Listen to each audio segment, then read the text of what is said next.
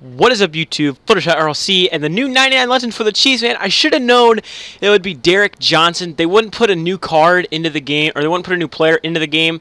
So, and you know what? And the thing that I love, these only take 6 independent, no, 5, 6.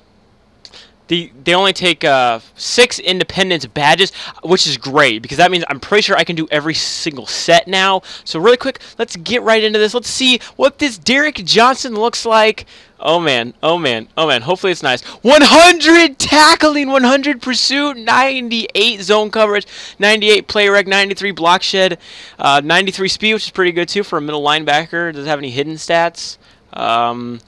77 catching. That's on par with Luke Kuechly. Now, what I might do, I don't want to do this, but I'm going to probably do it. I'm probably going to put all of these into that set later on so I can get that 96 hit power too.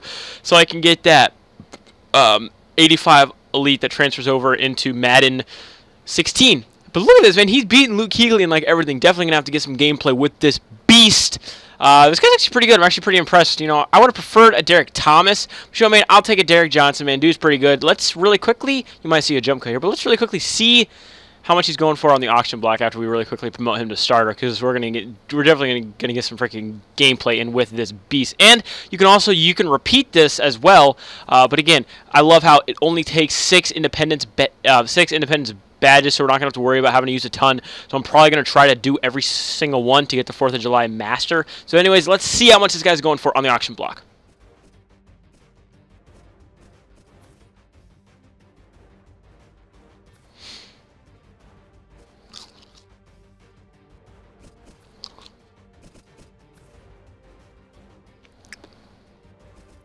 Oh, shit.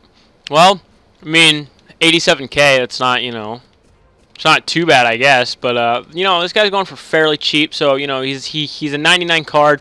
It's not really going to go for that much because it's pretty easy to do, and that's what I love about this promo. This promo, it's fairly cheap to get the badges. The badges are only about 10K a piece. If you camp the auction block, you can find some for, you know, however low.